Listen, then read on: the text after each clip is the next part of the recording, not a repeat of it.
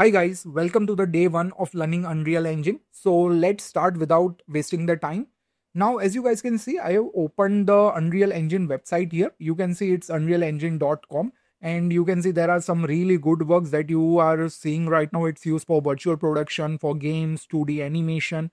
So if you go downwards, you will see Unreal Engine right now is used for games, mobile games, film and TV, broadcast and live events, animation, simulation, automotive, architecture.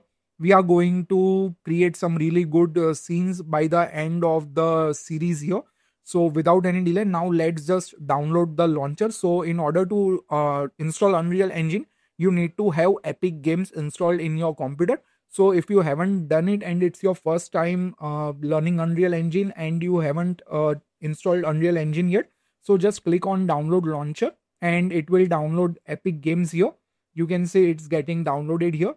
Once it is downloaded, you just need to double click and install it. Once you have installed once you have installed Epic Games, you will find something like this here. For the first time, you will find a store here. So it will not be Unreal Engine directly. You will be having this page here where you can see there are lots of games and all that stuff, but we are not interested in right now. We are going to directly go to Unreal Engine. So in order to use Unreal Engine, you need to click on Unreal Engine first. Then the new tab will open. So you can see store and Unreal Engine both are separate here. Here is the library in which you have your games that you have purchased or you have got for free. Here you can find all the news related to Unreal Engine. So you can see there is weekly spotlights, there is featured content, there are some free contents which are available through May 6th. So you can grab them. It's a limited time offer. Okay, I'm going to show you how you can download them as well. There are some tutorials as well which you can learn here as well. Okay, so you can view more blog entries here as well. Now you have a sample file as well. So if you want to download some Unreal Engine content which you can use in your project, you can do that as well. We are going to do that in the future coming days. So you will get to know how you can download and install them. Then you have the Fab library here. So first it was Unreal Engine Marketplace. Now it is called Fab Library. Okay. Then you have the library tab here. So it will show you the Unreal Engine versions that are installed here right now. Okay. So I am using 5.5.4, which is the latest Unreal Engine version. Then you will find the project tab. So if you haven't used Unreal Engine, this is your first time using Unreal Engine, you will not find any projects here because these are all the projects that I have already created here. Then you will find the Fab library. So these are all the content that I have purchased or that I have got for free from Unreal Engine Marketplace. So you will find all of them here. Okay.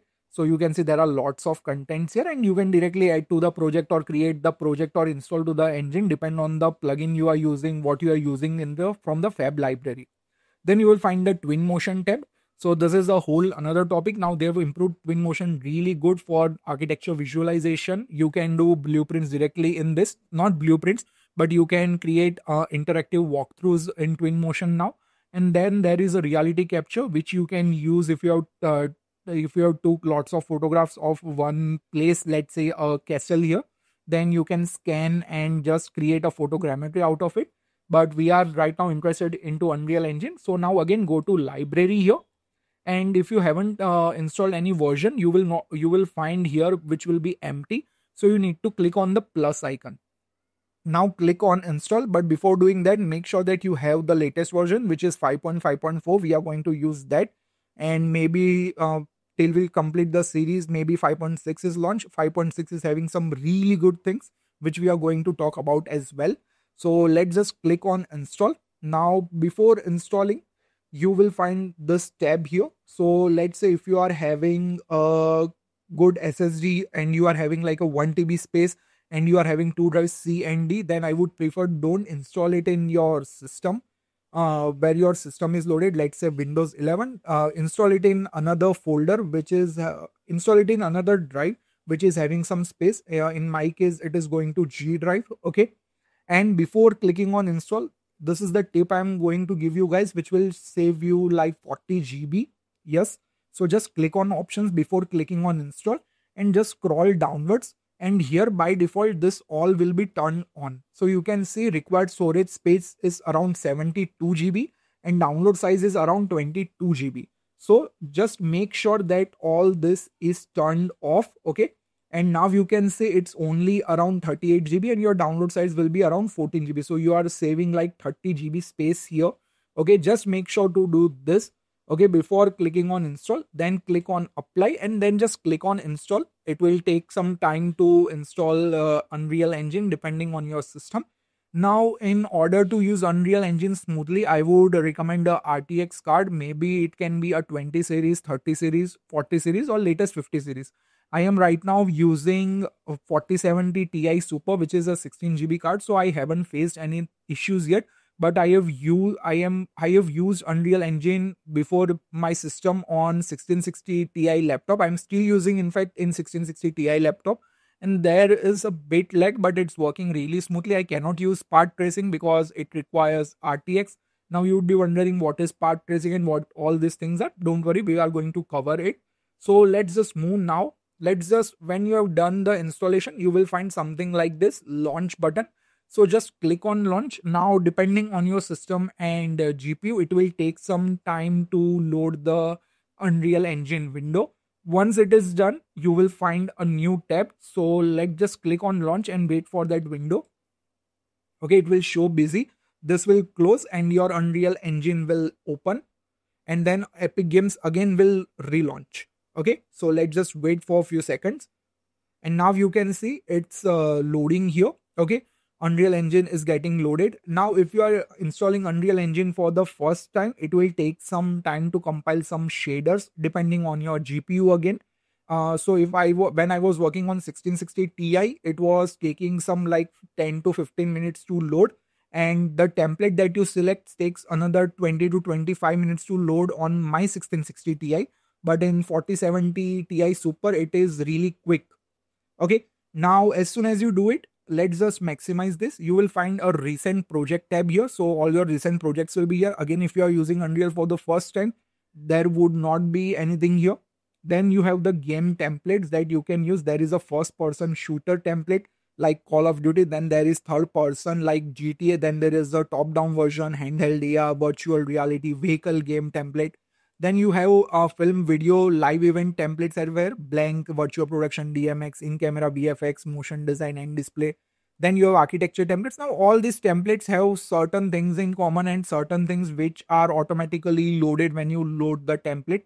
So let me just give you an example. Let's say if you are creating this third person template, by default, path tracing and all that stuff are not turned on. But if you take a film video template, by default path tracing is turned on. If you take architecture template, by default path tracing is also turned on, but you also get the lumen reflection quality to 2048. So that's a really good thing. So depending on your project that you are working, if you are going for cinematics, I would recommend this blank template for film and video. If you are into virtual production, again the same thing. But if you are into architecture, you can take the ArcVis template. That's a really good starting point. If you are doing some automotive visualization, again, you have product configurator and all that stuff. But let's stick with this film, video, and live events. And before clicking on create, you need to specify a folder here. So make sure that whichever folder that you are using, the drive that you are using is having some space around 50 to 60 GB, because Unreal projects technically takes lot of space when you add lots of assets, mega scans, models, and all that stuff. So make sure that you have like around 80 to 100 GB space. Okay, so I have just in the G drive created a folder called Open World YouTube. So let's just browse it and create a new folder. You can do that as well. Let me just do it quickly for you guys. So here I am going to create a new folder. Let's just name it to first day. Okay, so we can monitor our progress as well. Okay, and here you can name your project name as well. So I'm going to name it to first day as well. And here you will find a starter content. So starter content basically is a template library that have some materials, some props, and some things that you can use. Okay, so we are going to tick this on right now, but let's just tick this off. We are going to do it afterwards. So I'm going to show you the way that if you have forgotten to tick the starter content, you can add it later on the later stage as well. So let's just click on create. Now this is the thing, guys, it is going to take some time. Now if you are using Unreal Engine for the first time, again it is going to get stuck on like 35 to 40, and it is going to compile like 10,000, 8,000, 9,000 shaders. And depending on your GPU, like it's if it is 4 GB or 6 GB GPU, it is going to take some like 15 to 20 minutes. If it's a 8 GB, it's going to reduce to 15 minutes. If it is 12 GB or 16 GB, depending on that, it will load in 2 to 3 minutes or maybe 4 minutes. So it totally depends on your GPU and your CPU. But here in Unreal Engine, GPU is a must, and you need to have at least 6 GB of a graphic card, NVIDIA graphic card, to run it smoothly. Okay. As soon as you open it, you will find this window. Now I am not going to stretch it much. I am going to show you the basics here. Okay. Then we are going to continue on the day 2, because I want to create a short series that beginners can follow easily. Okay. So let's just go here. And right now you can see there are lots of tabs here. Now don't worry, they are really easy to understand. If you are coming from any DCC app like Maya, 3ds Max, or maybe Blender, this is really easy to understand. Okay. So up above you have your toolbar like file, edit, window, tools, build, select, actor, help. Okay. Then you have some really nice tabs here like create. If you want to quickly create something, you can do it from here. Okay. You have your sequencer. So if you want to create animations, we use sequencer here. Okay. Then you have the perspective view, top view, bottom, left. Now in 5.6, this is going to be totally revamped. So you are going to get a new UI in 5.6. So that's a really good thing. So when 5.6 is out, I will maybe make this new intro video, so you guys can follow if you are watching it after 5 to 6 months when 5.6 or 5.7 is out. Okay. So just go here. You will find a content drawer. Now this is like a folder structure. Whatever you want to import, whatever you want to export, whatever you want to create, like materials, maybe blueprints, all of things are created in this content drawer. Okay. So now you can see we have this content drawer, and here right now there are two folders, content and engine. Maybe you cannot see the engine because by default engine is turned off. Okay. So you would be thinking, okay, from where I can get this engine folder that you are getting. So it's really easy. Just click on settings here, and here you will find a tab here, which is your show engine content. Just turn this on and you will find the engine. So now you can see this engine folder is now available. Okay. Then you can see there are some filters as well, which I have already done. So let me just reset the filters as well. So filters are going to be covered in the next video. This is a really useful thing. If you have like lots of assets, it's a really good handy tip that you can use. Okay. Always use the filters. This is my tip. Always use the filters, because it's really easy to filter out when you have like hundreds of assets, hundreds of materials, and there are lots of folders, like 50 to 60 folders. This becomes really easy. Okay. Now let's just click here.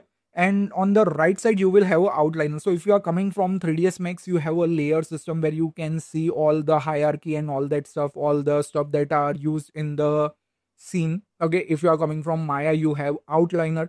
If you are coming from Blender, you have that system which is on the right side. So this is the same thing. You can see we have atmospheric, fog, floor, instance, foliage, actor, light, player start, sky sphere, skylight, and all that in our scene. So if I hide and unhide the floor, you can see what is happening. And below that, you will find all the properties related to the object that you select here. Okay. So let's say if I select the light source object, you can see the properties related to that. If I select the floor object, you can see the properties related to that. Okay. Now in Unreal Engine, the objects that are basically objects that are like cube, plane, or maybe models that you have imported are all called static mesh actors. Okay. So you can see the name that are written here. Atmospheric fog is called atmospheric fog. Okay. Light source means directional light. That sunlight is called directional light here. This is our player start blueprint. Okay. Then there is a sky sphere, which is used for HDRI. Then there is a skylight, which is used for the sky system as well. You can see it here as well. Okay. And then there is a reflection captures, which captures the reflection But don't worry, we are going to cover each and every tab in detail in next lecture. We are going to learn how you can move in Unreal Engine, how you can rotate and all that stuff. Right now, don't worry about anything. Just make sure that you have some folders here, okay, ready before moving on to next lecture. So let's just click on this content and let's just create a new folder here. So we are going to work in a structure manner. Let's just right click and create a new folder, and let's just name this folder to, let's say, our my first project. Okay, and we are going to use this first project. So let's say you want to continue on the day 2 of learning Unreal Engine, then you need to save this level. Okay, so next time when you open it, you have that level saved. So let's just create a cube quickly. Let's just go to our shapes and let's just create a cube.